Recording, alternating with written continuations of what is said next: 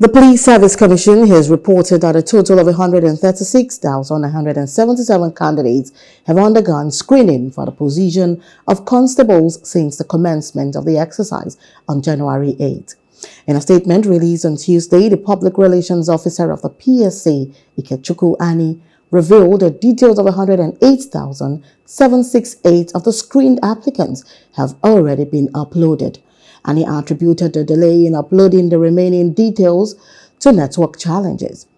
Arashe emphasized the importance of aptitude tests as the first stage of the recruitment process to filter out unqualified candidates and streamline the number of individuals progressing to subsequent screening stages.